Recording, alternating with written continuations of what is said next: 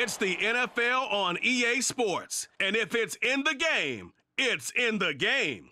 It's the New York Jets and the Denver Broncos. And it kicks off next on Madden NFL 24. An absolutely perfect fall afternoon for football, and we are under bright blue Colorado skies at Empower Field at Mile High in Denver. Coming up, we've got a good one here in the AFC, as it'll be the New York Jets taking on the Denver Broncos. Brandon Gaudin here in Denver, joined by Charles Davis. As CD, the Broncos are looking for a turnaround here in 2023. Coming off a 5-win season and a last-place finish in the AFC West. But this doesn't feel like a last-place team.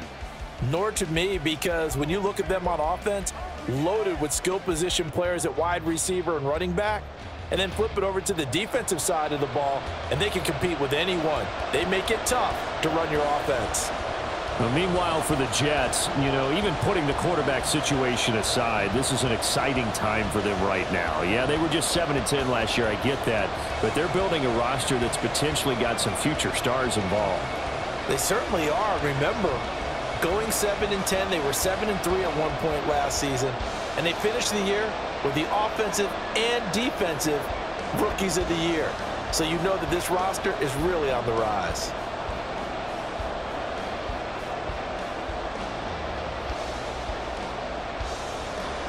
Seems like we were just starting training camp, but here we are in October, and off we go on EA Sports. And we will not get a run back here to start. It's a touchback, and it will come out to the 25. So now here comes the Jet offense as they get ready to take over. They'll be led out by Zach Wilson, former second overall pick, now in his third season out of BYU.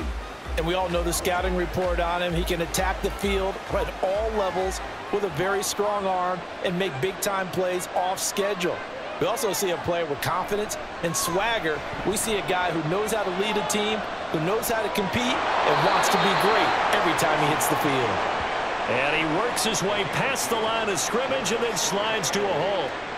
Only a couple for him there on the game's first play, and it's second down.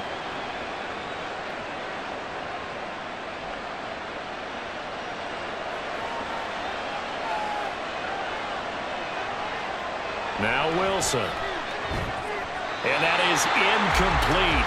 A lot of force bearing down on him there. He could not hang on. It's third down. No surprise at all. They're looking for the big man early in this one. The only surprise for them, he couldn't hang on to the pass. An early tough test on the opening drive. This is 3rd and 8. Here's Wilson to throw. Work in the middle of the field, and he's got a man complete. And he is going to have a Jets first down as they're able to get the third down conversion.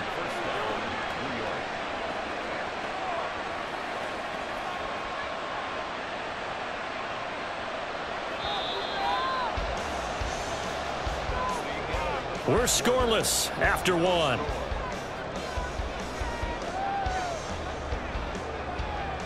The Jets with the football here to start the second quarter, as they've got it with a 1st and 10.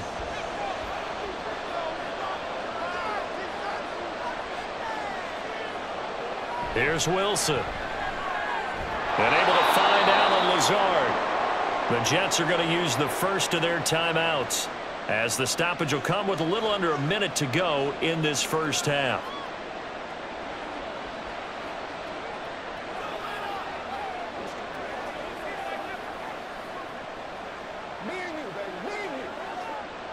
Now 2nd and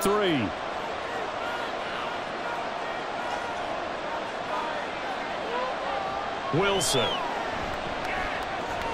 A short throw to Conklin, the tight end. And this is going to be another first down as they'll make the tackle at the Broncos' 42. The Jet passing game in rhythm. They've got another first. And forget about the run to set up the pass. They're just coming out throwing. Forget trying to set anything up. They feel like they have the advantage. They feel like they have the matchups, and they're just attacking right now. Yep, going to the air on the opening drive. Throwing again here, Wilson. Steps away to his left. And he is out of bounds, but not before he's inside the 30. Opted to run for it. The decision a good one. Picking up the first, getting 14 yards on the scramble. They asked him to take charge and get them to a spot where they could at least attempt to kick before the half, and he does just that. Didn't trust what he saw downfield, so he took it upon himself to get them into field goal range using his legs. That's coming through with a play they needed in a big spot. Now the Jets going to use the second of their 3 timeouts as the clock will stop with 20 seconds to go in the first half.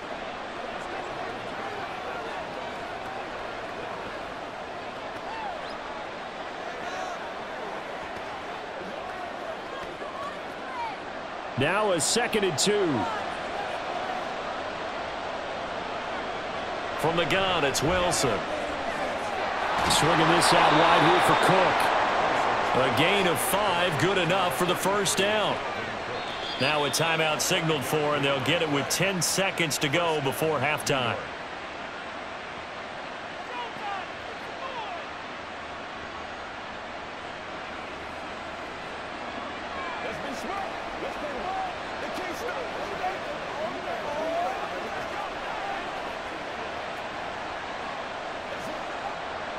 Line of scrimmage, the 15. It's 1st and 10.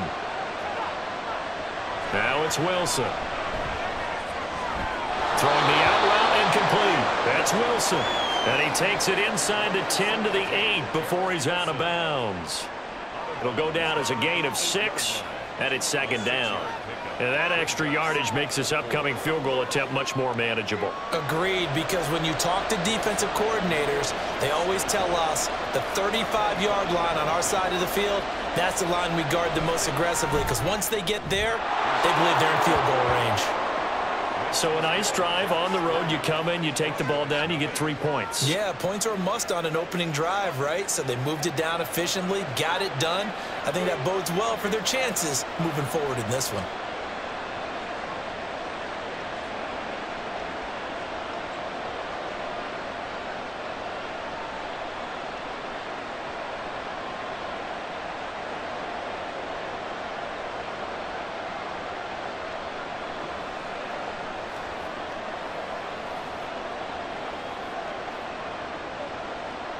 Four seconds, all that remain here this first half as the kick gets away.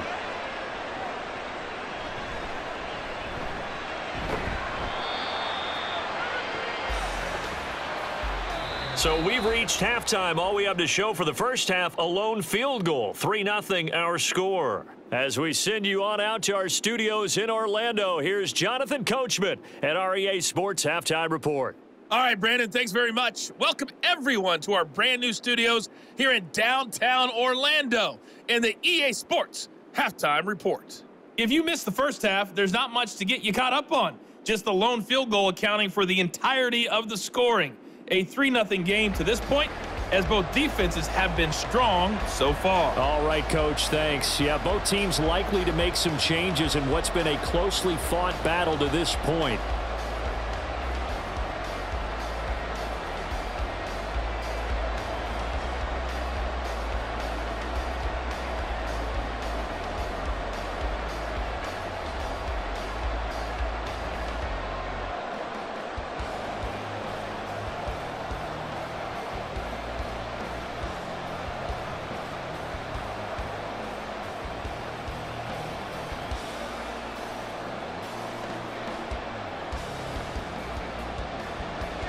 These offenses seemingly still back at the hotel for the first half. 3-0 our score as the second half gets underway. From a couple yards deep, he'll bring it out of the end zone.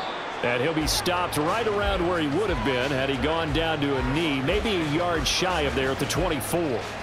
Here's the Denver offense now as they get set to take over here. Charles, it'll be interesting to see what adjustments this offense made in the locker room. Haven't really been able to get anything going offensively, virtually nothing in the ground attack either. So certainly something has to change here in quarter three. And I'm pretty sure their friends from the defensive side of the ball told them exactly that, because those guys, the stop troops, they've been playing pretty well. They've kept them around in this game. Now they've got some time. The running game struggled in the first half. Opposition knows how to focus on defending the pass here. They've got to re-energize that ground game and maybe open things up for a comeback here in this half. Rush coming, and he's taken down. John Franklin Myers, the one in there to drop him. You don't confuse Franklin Myers with the All-Pros of the Jets defense, but don't underestimate his role on the team. Dependable, big body, and a little pass rush chops too. 11 sacks over the last 2 seasons.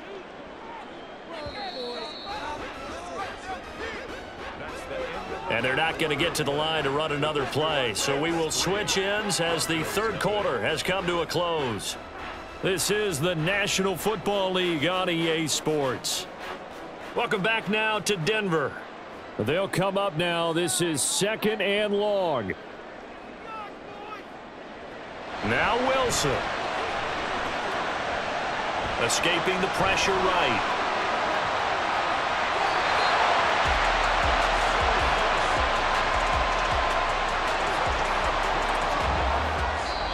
Now the Broncos are going to call the first of their timeouts as the clock stops here with 46 seconds left to play.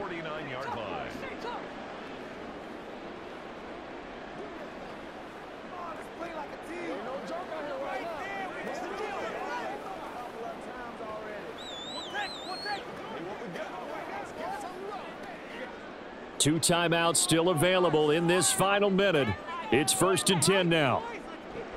Throwing now is Wilson. He'll find its tight end. It's Adam Troutman. Now the Broncos going to use the second of their timeouts as they'll stop it with just over 40 seconds to go in the game.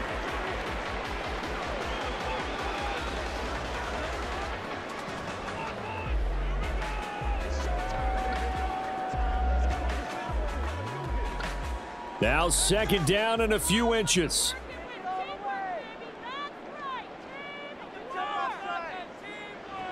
Wilson to throw.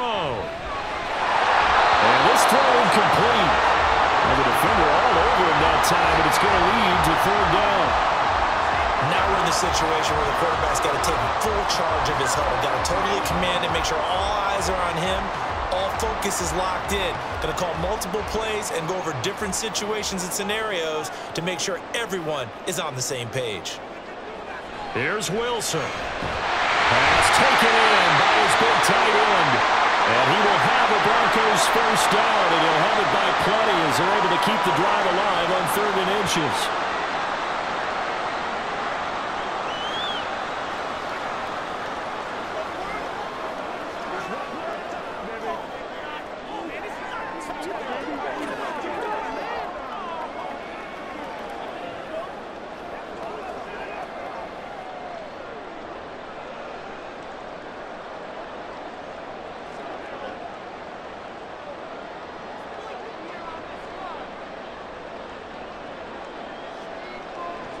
They'll look to throw. Screenplay set up for Williams. And he's going to be taken down, but there's a penalty flag in the backfield. Is this a hold, or did they rough the quarterback? But Charles, they're trying to protect this lead late. Those are the types of mistakes they could afford to go without. About the last thing you want to give them is help in completing a comeback, which is exactly what that penalty does. And the screen unsuccessfully dropped it. He did a fine job there of not hitting him before the ball arrived, and I've got to tell you, you can often mistime that play because of the angles of approach. When you're going to get him, sometimes you panic as well and think, I've got to be there right now. Instead, in this case, timed it perfectly and knocked it free. On 2nd down, Williams. And he'll be taken down here at about the 11. Pretty good little two-play sequence there. You force the incompletion, then a very short pickup. Yeah, now maybe you bring in an extra defensive back or two because you want to try and defend on 3rd down. They like to play those nickel or sub packages, don't they? And now the timeout call. So 5 seconds left, and a field goal would send us to overtime.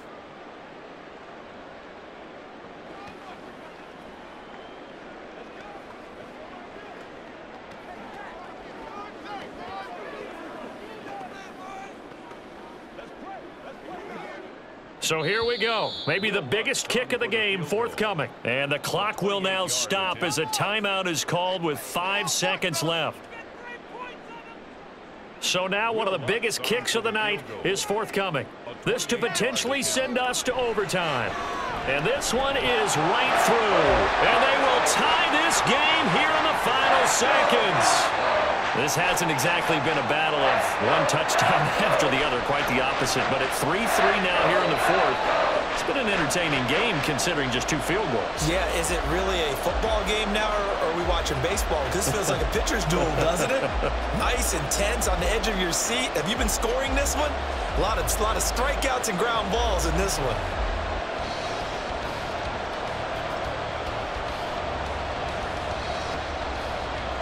Each team with a possession, each team with a field goal as the kick is away. Well, now how about this return? So 4 quarters wasn't enough, and we are off to overtime. Don't change that dime.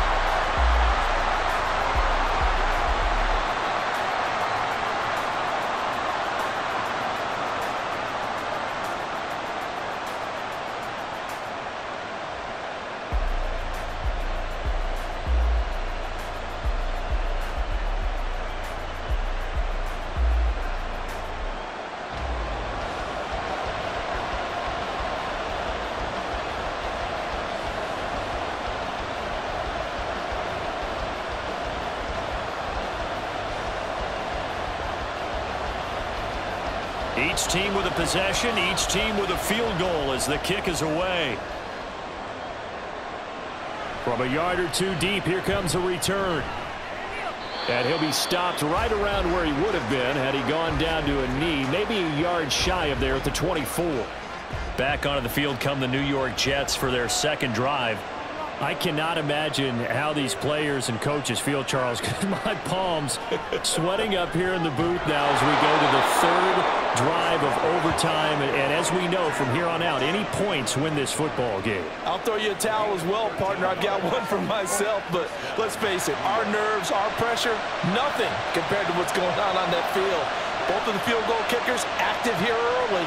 Can one of them become the hero and end this thing? Well, throw on first down with Wilson. It's complete. Lazard.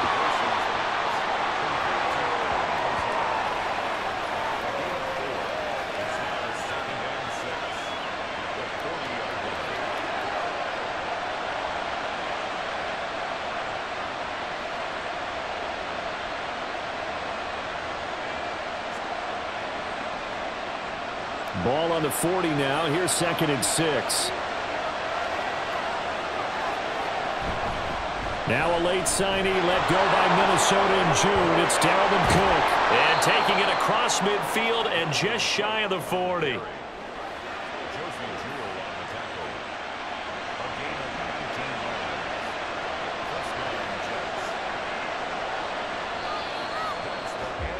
One overtime. How about 2? We need another. We're still even. We'll switch sides and have that second overtime in just a moment.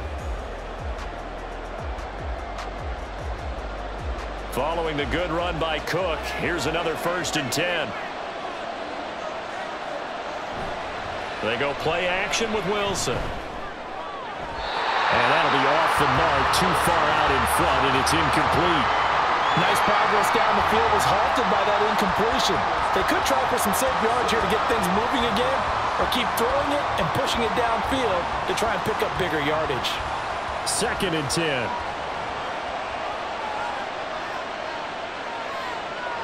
Out of the gun, here's Wilson. And that's incomplete. Another nice job there defensively. They've really stymied their passing attempts, and it continues in overtime.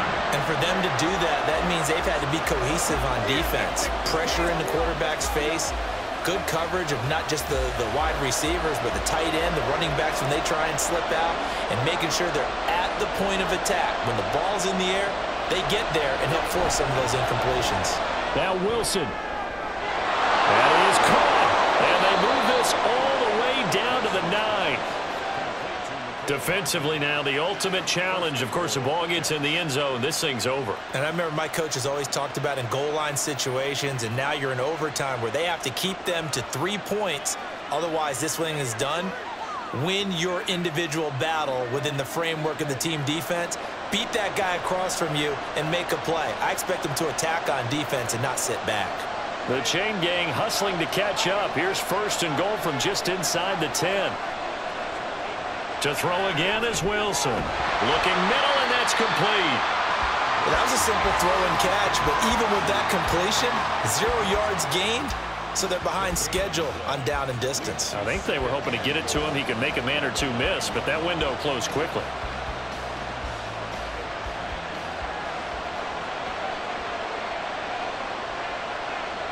Now it's Wilson. Touchdown, Jets.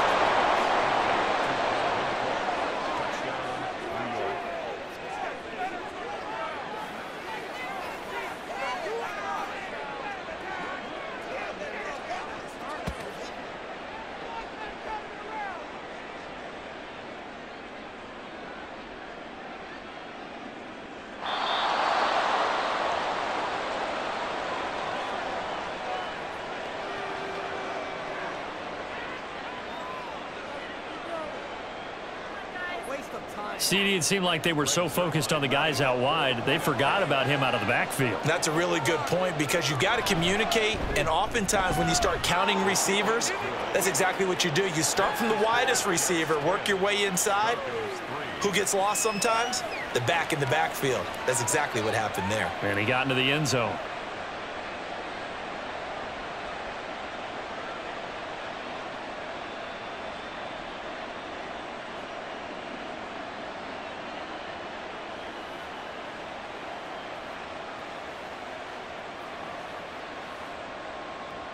Morstead out now following the touchdown to kick.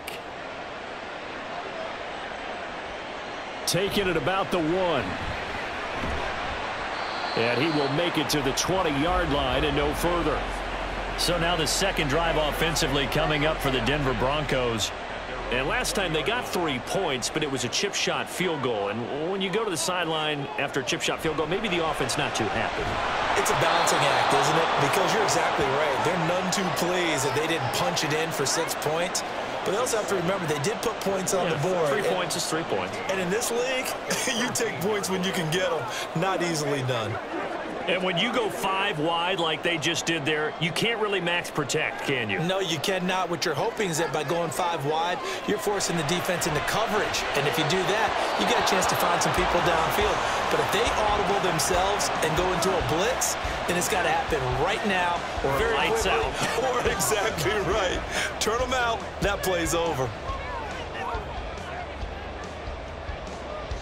An incomplete pass on that last play, and that means they'll need to come up with something here on 3rd down. Throwing is Wilson. And he takes a shot on the release as this will be incomplete.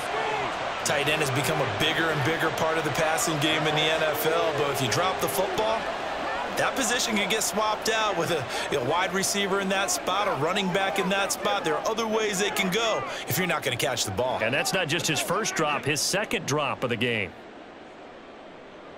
They'll try and throw for it with Wilson. Oh, it's intercepted. That'll seal it. Sauce Gardner picks it off, and he brings it back to right around the 26-yard line.